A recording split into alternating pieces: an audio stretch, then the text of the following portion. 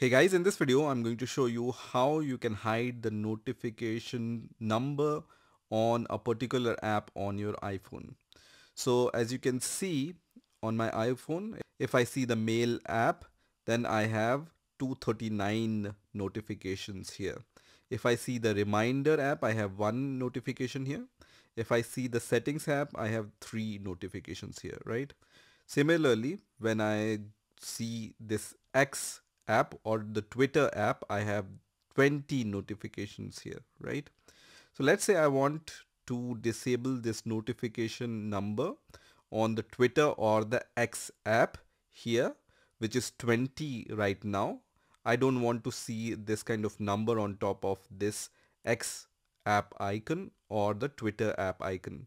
So for that, I need to select the settings icon here, and once settings icon opens, I need to select the notifications section here. So click on notification, and then when you scroll down, just search for your app for which you want to disable the notifications. So this is the app, which is X, for which I want to disable the notification.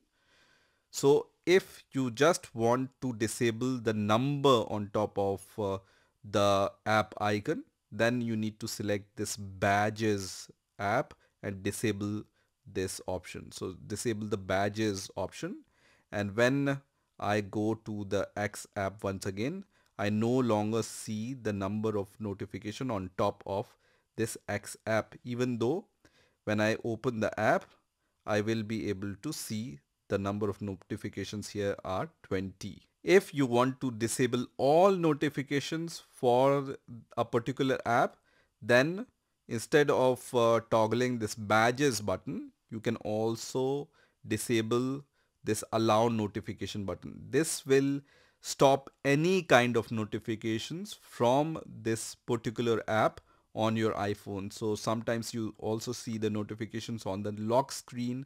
Those notifications also you will not see. So any kind of notifications will not be shown.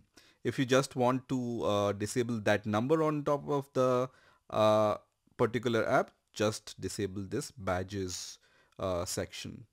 So this is how you can disable a number on top of app icon on your iPhone. I hope you've enjoyed this video, and I will see you in the next video.